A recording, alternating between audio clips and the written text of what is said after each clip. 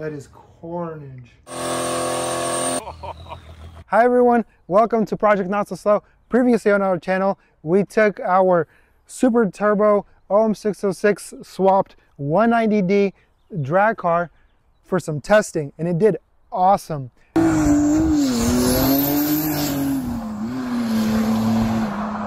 We were surprised how well it handled high speeds, the stability of it, and we were blown away by the power. But then it started making some noises,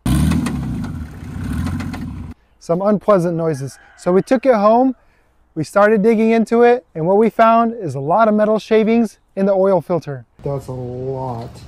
So it's time to take out the engine and see what's going on.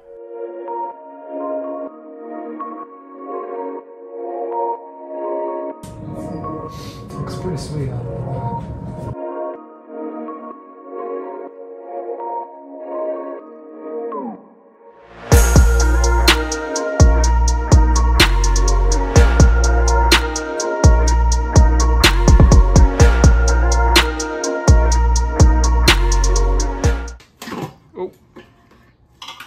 Okay.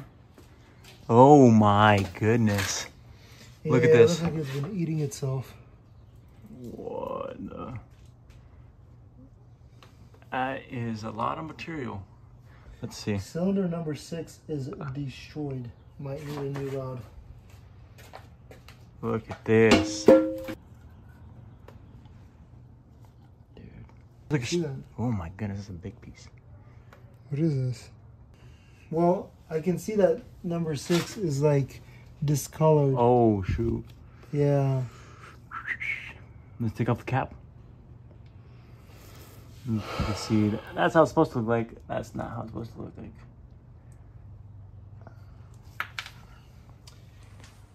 We're gonna take off that cap. Yeah. But I feel like it's worse than just that one. That's the main cap. That's the cap. We don't see. I know. I see the cap. That's. Push they the. like somehow overlapped each other. Oh. That is carnage. Why would it do that? It literally put it over itself? Yeah, they like overlapped each other.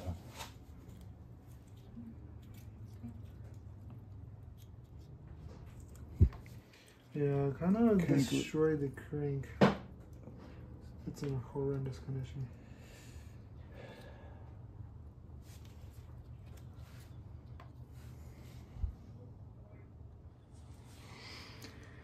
Well, I hope you didn't install it that way somehow. No, of course not. Of course I didn't install it on itself. No, obviously I put one in there and then one in the other side.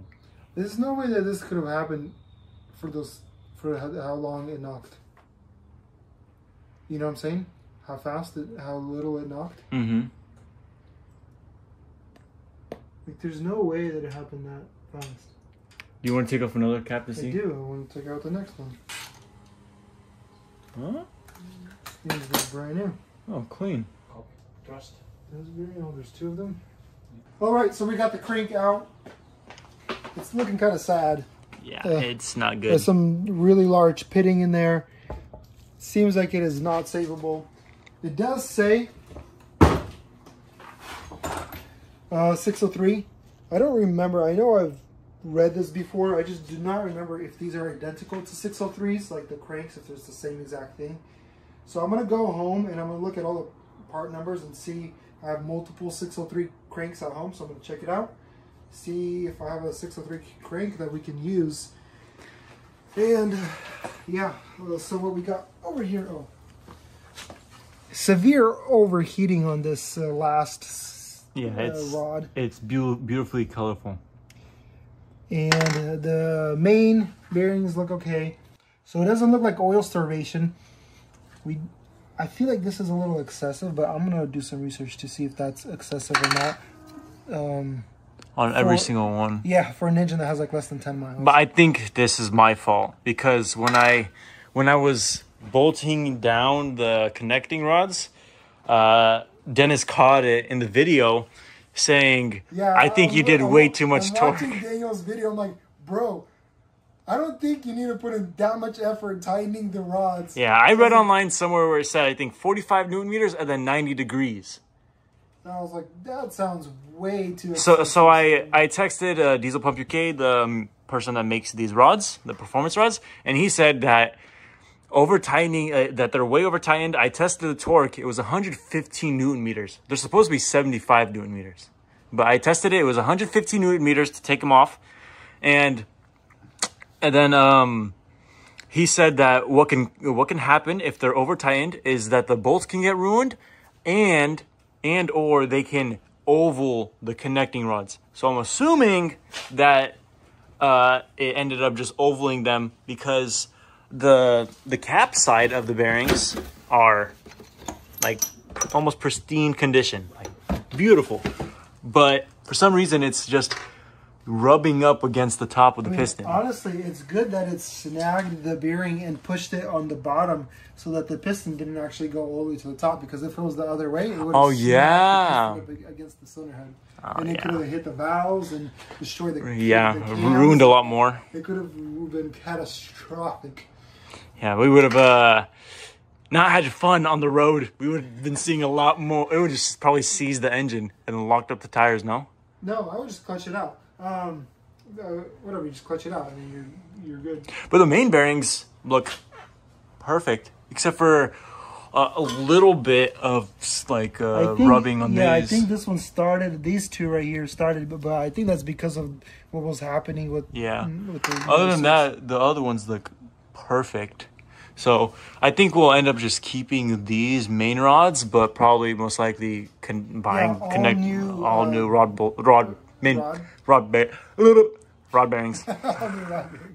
Yeah. Yeah, all new rod bearings and another crank. Yeah. Don't feel comfortable if that crank is the same as the 603 crank. Funny thing, come here, man. The pulley welded itself on. Yeah. It was actually extremely difficult to get the pulley off. Yeah. It totally started welding itself to the. On an interesting part, it's on both sides where the keyways are. You can see the stock keyway started really eating itself in there on both sides of it, and then on the pin, like where I drilled and pinned it, you can see it's starting to eat itself there too, which is interesting. Why it's only doing it in that spot. So we were thinking of sending this to machine shop, but hopefully we can find another crank instead. So we wrote to the rod builder, Diesel Pump UK, to see what's his take on what happened and what we should do next. So we're waiting from him. He's probably sleeping right now. So once he replies, and then we'll be making decisions on what we're doing next. Are we completely changing out rods, or are we gonna just change one rod? I'm not sure. If that's or are we just gonna leave this engine and then use the burnt engine, put the turbo and manifold on? Or we just push this one aside and build another engine. Yeah. Use that engine and use that one for race week. Use that one for race week, and then come back and then maybe do something with this one. Or buy some AliExpress rods. AliExpress rods. I like that idea. Yeah. Instead of spending $1,400, spend $400 with shipping included. So we'll do some research. So we got an email back from Luke at Diesel Pump UK. He said that a 603 crank will actually fit the 606, which is really good for us because we have plenty of those laying around, rotting away. So gotta dig one out of the dirt, clean it up with some diesel, and then slap it to here, as well as the rod. He said that replace the rod and it should be fine. So I'm gonna order a rod, one singular rod, and then order just a new set of bearings to see if that will fix the problem. We'll run it once at the track and then we'll disassemble it and see how the bearings are. So a lot of people were writing comments saying that we over rev the engine and that the diesels don't handle the manual like that. My experience is I've had a 606 with a possessed transmission where it would be going like 80 miles an hour, basically fourth gear, and then shift into second and redline it hecka hard. It was a 7223, a stock SDL transmission. It was just some valve body issues. Yeah. But totally, you're driving and out of nowhere it just yeah, it was good. And then when you get stuck in second gear, only allow you to go like 45 miles an hour. So you're basically redlining it the entire way just to keep up with traffic.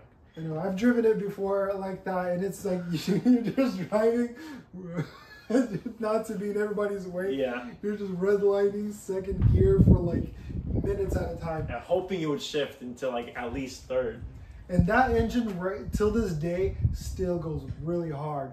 It just pulls so good. It runs really smooth, and still a great engine. So definitely not over revving it, which is only 5,500 RPM. Yeah. If money shifted, it was a very light money shift because it was very slow, and so probably only back to the RPM that it was at. We're assuming that it was my error while installing these rods. I way over tightened them past the preferred torque spec, and what the builder said was that they can oval the rods. So I'm assuming that the rods ovaled and then gave enough space for the bearing to just slip right onto the other one. I don't know if it just gave enough space. I think he just started grabbing it and started knocking it over, and then it finally made its way there. But very strong rod. I was super surprised that the rod, direct contact with the crank with about like over 40 psi of boost, completely survived and didn't put a hole in the block. That's pretty awesome. That's good. A strong rod. And it's really good for us now. We don't have to get a new block. Yeah, and so you could tell there wasn't oil salvation because everything else was completely perfectly fine except just one rod bearing.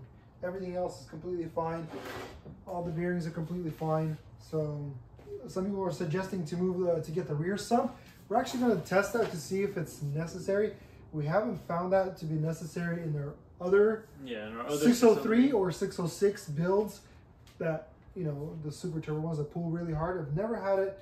Even the SDL, SDL, when it's under boost, it climbs, it pulls the front end up so high, and it tilts the car back so much, and the oil pressure is still good. I mean, but it's still doing that even a year later, even longer. It's like a year and a half. It's like about, almost 2 years. It's over and a half. It's like a year and a half to 2 years of that car just consistently spooling and pulling with zero issues. Actually, that 606 that you had, your first one that you in the SDL, that thing was awesome, and it's still awesome. It's flawless and still zero supporting mods, no valve springs, no crank pin, nothing, just injection pump and turbo, and zero problem. So like and subscribe because it really helps YouTube find more people that like these old turbo diesel Mercedes builds. So we'll see you next time. God bless you guys. God bless America. Have a good night.